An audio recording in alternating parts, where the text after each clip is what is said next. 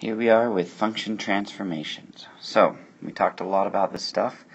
Now let's see what we can do. We played around on the calculator to get an idea of what some of the things do. And remember, we're basing all of this off of this function here.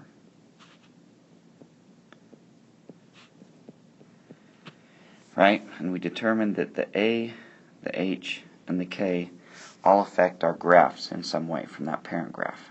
Okay? So the K, remember, shifted it up or down. Positive was up, negative was down. Makes sense. The H shifted it left or right. And it was the opposite. So a plus H would move it left, a minus H would move it right. The reason for that, because that equation is a negative, it's a minus, so you have to think opposite. And the A did quite a few things, right? It stretched it,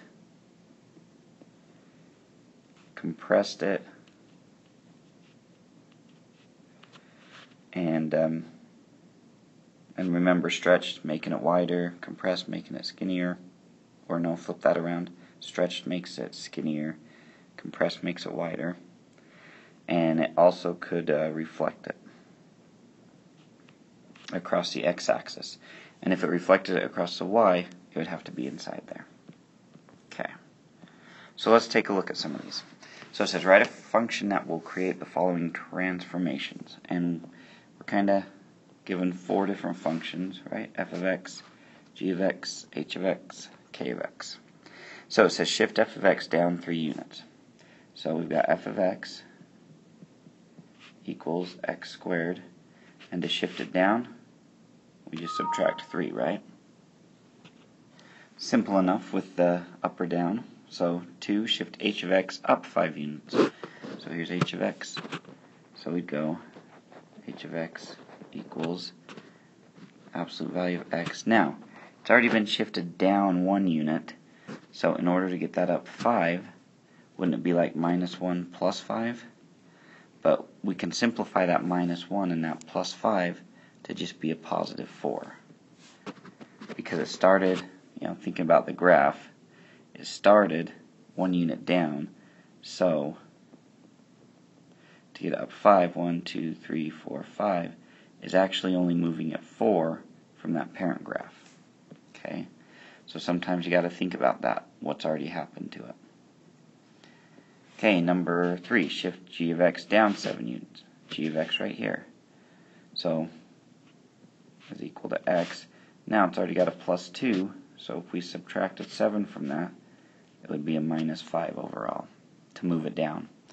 Now number 4, shift h of x right 4 units.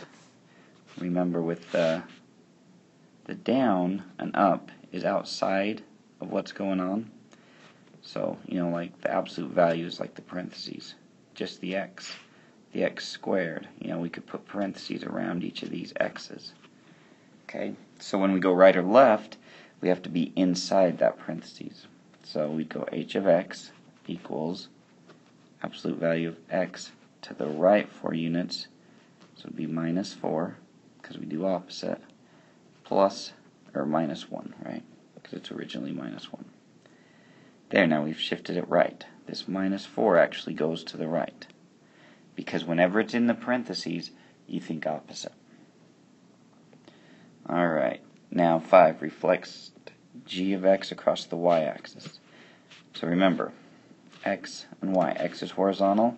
To shift g of x, to take this one and shift it across the x-axis, it would have the a in front.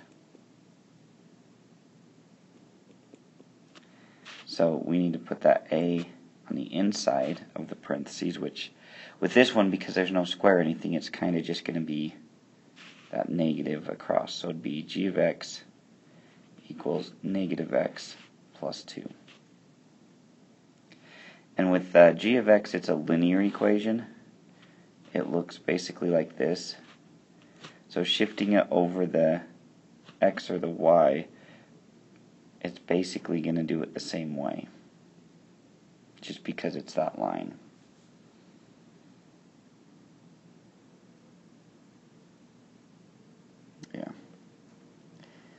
Well, no. The difference would be to reflect g of x across the x-axis, because reflected off across the x would look like this, right? Reflected across the y would look like this. Would flip it around at this point, whereas across the x around this point. So if you were to reflect this across the x-axis, it would look like this. And so that negative would affect the 2 as well. That's where we'd run into that issue, because it's a linear equation. Okay, h of x, absolute across the x-axis. So for this one across the x, that negative 1, or just negative, needs to be outside the absolute value. If it were the y-axis, it would be inside the absolute value. Okay, so there's those ones. Now I hope you guys have been trying to do these problems before you watch the video. That way you can make sure to use this to check your answers. Okay, so the last 4.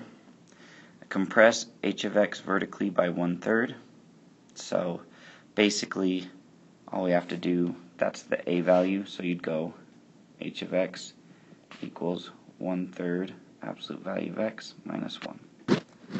To stretch g of x vertically by 4, we would go g of x equals 4x plus 2.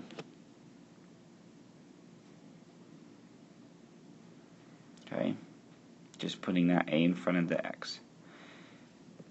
Reflect g of x across the y-axis and shift up 6, so now we're doing 2 things at once. So, to reflect it across that y-axis, we'd say g of x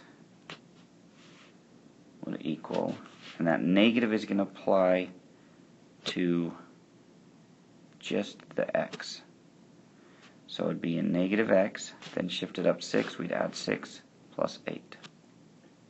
Because 2 plus 6 is 8. Then 10, vertically stretch k of x by 3 and shift it down 5. So k of x is at negative x, so it would be a negative 3, because that's 3 is acting as the a.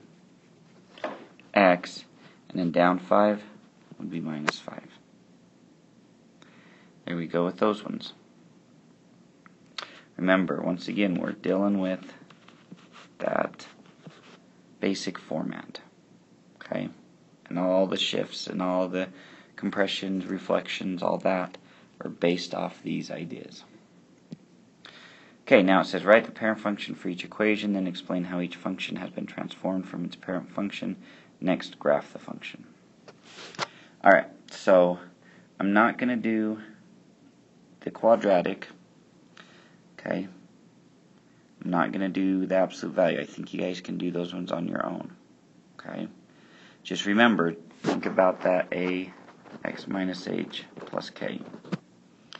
And so get rid of any of the pluses or minuses, and that should lead you, or the multiplying with a, that should lead you with the parent function. Okay, so like, I'll help you with at least the parent function.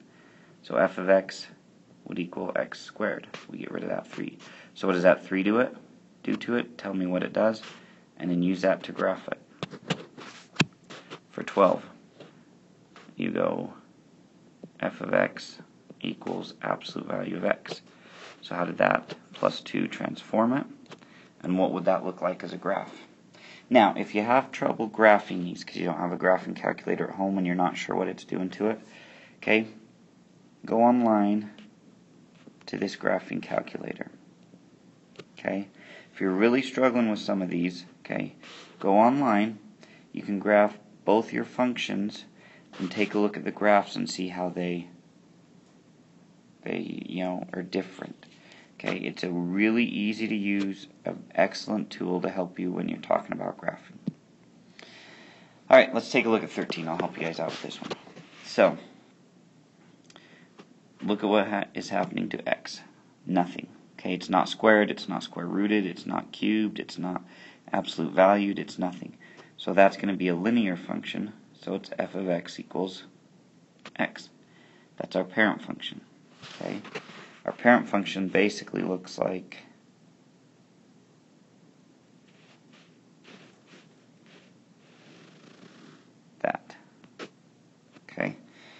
basic graph of our parent function. So what's the transformation? Well, a couple of things.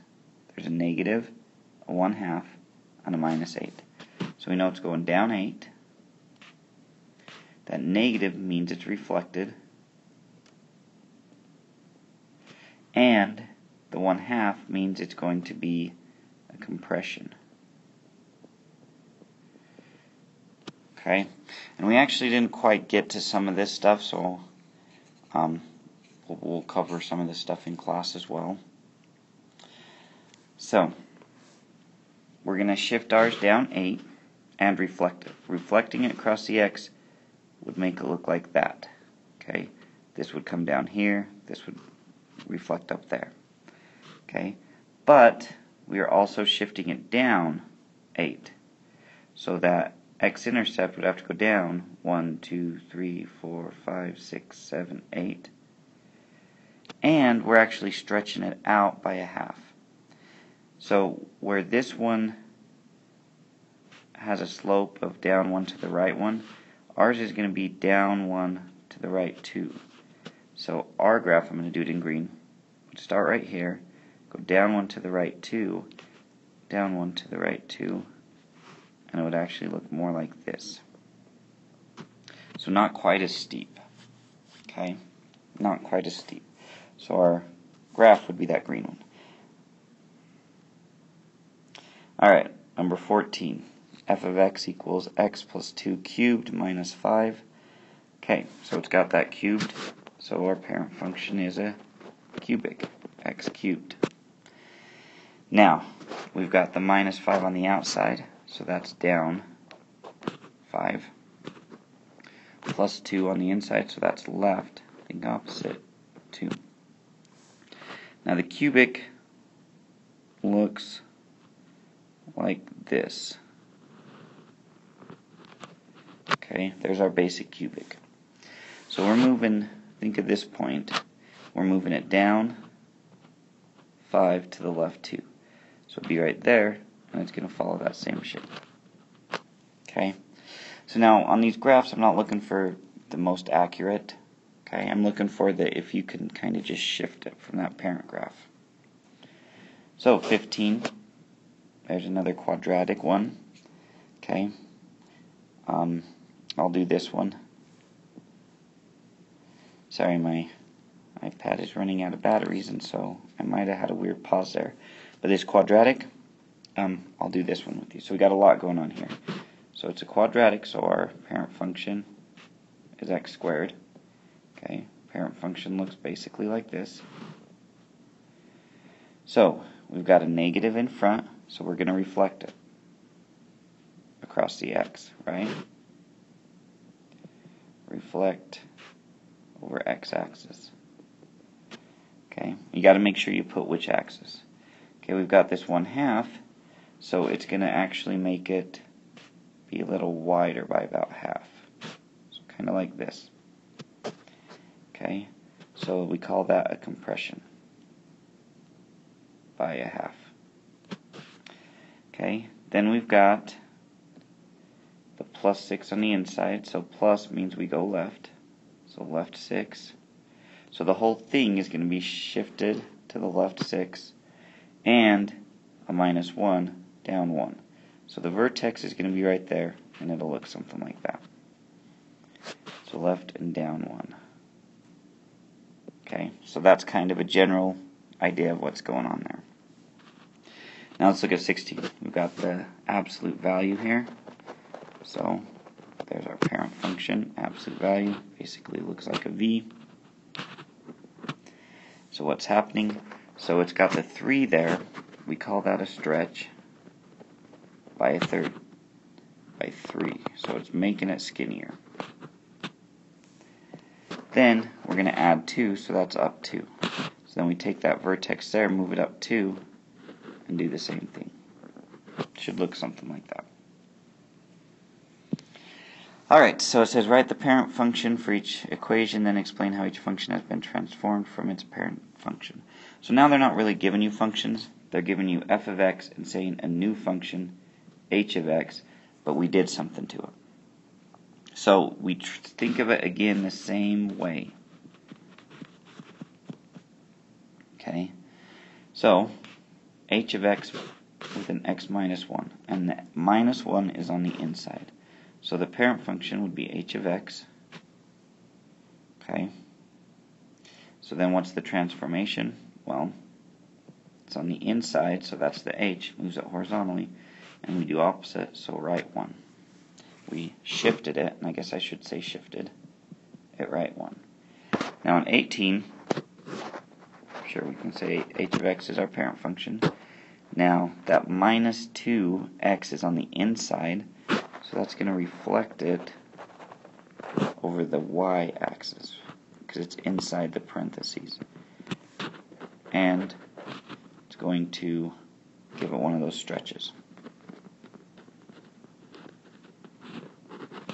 Then we got the plus 3 on the outside, so up 3.